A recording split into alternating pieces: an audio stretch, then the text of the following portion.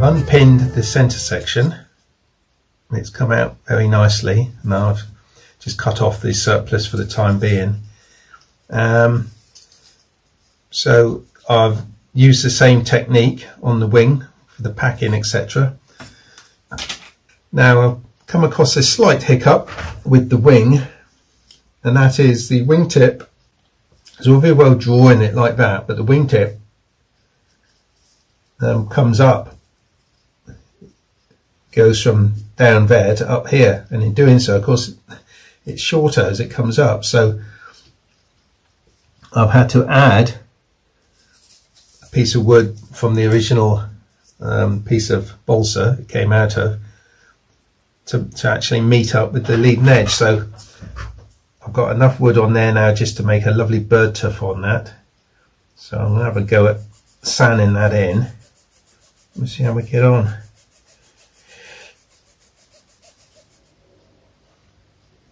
That's nice. So we'll let that set off. Go for our little walk now. And when I come back, I can unpin it. Hi guys, welcome back. So we've had a lovely afternoon. Both wing halves are built and the centre section all ready to sand. They'll go on there like that. Hell of a dihedral. And yeah, I built the port wing, that one, while I was live streaming this afternoon, talking to some of you, which was great. And so that's that done. I just thought I'd have a look at the fin and tail plane, and now I've seen it, I can go to bed. Because I can't reach over this when it's built, I've got to start with the fin, and obviously I need some bits. R3, R1 and R2, not necessarily in that order. R1, R2 and R3. Yeah, the great live stream this afternoon. A lot of the boys were there. Some of the girls were there too. This one here, I think we can probably put pin straight through to hold it in place because it's a decent size. Before you get carried away, Cliff, I have to make a rudder. Now it would seem fortuitous to put a rudder in. It's got to be above the tail plane, which should be up here somewhere. So that fits into there like that.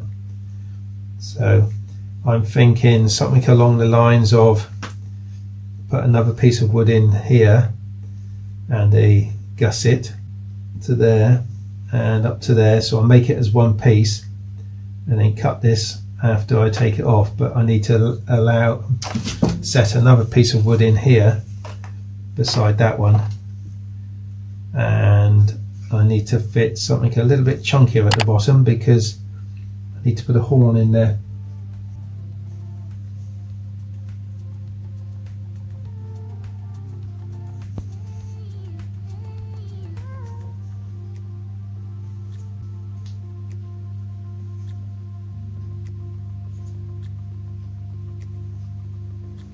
We need a piece of wood to go in here. Got to leave a little gap in there, which is going to be constant. So just put that in there. And the gap is going to be best made, I think. Just put a couple of pins in. Right, so now that will go in there. I'm going to glue that all in and then cut that out after I've sanded it, because that bit there isn't needed. That's a good fit, so let's just pop that in there. A little bit on that end.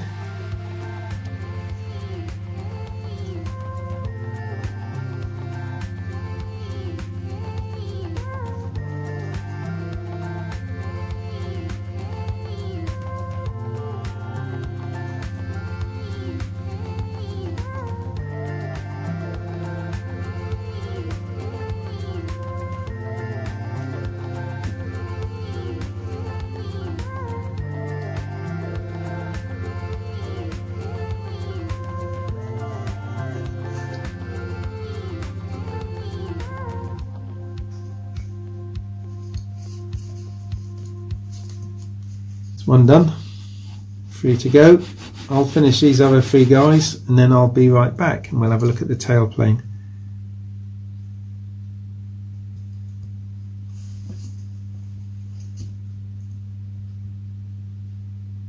It's nice if you can get them opposite and looking nice, square. Okay, so that's the fin and eventual rudder made. Now I'm going to look at the tailplane. Oh yeah. Oh yeah. So it comprises of T1, T2, T3, T4 gussets. Do you know what? I think I might just put an elevator one side. That will make a lot more sense and look really vintage. So I'm going to put it there, 25mm in, and I'm going to glue the tailplane on. I need to do away with these gussets and put in a piece of triangular wood to the same shape as that is going to be. I'll come in a bit and I need a piece of wood to mount it on, possibly an offcut from there would be ideal, looks long enough. Okay, hey, it's all coming together, guys. So let's just pop this in here.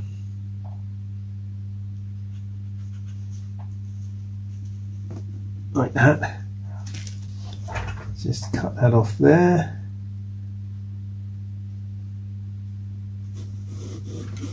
That's going to go in here, which could be quite important to get in place. Just put in the wingtips, just offering up the main spar. I can build up this front edge now. And I can put in 8, 7 and 6.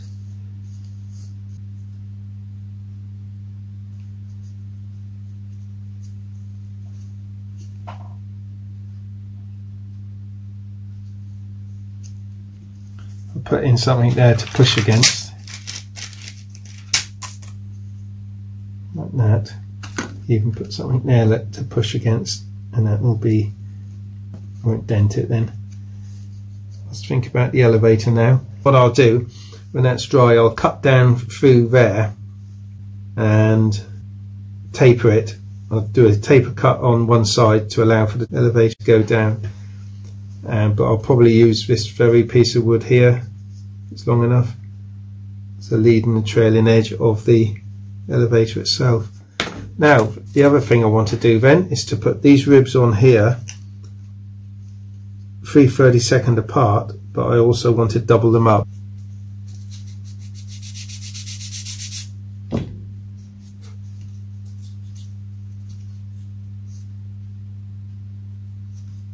Right,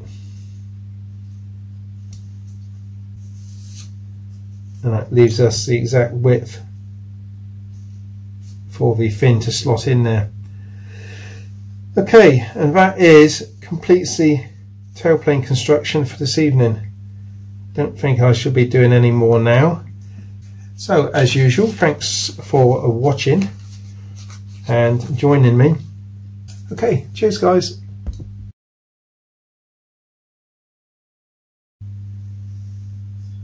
And a bit of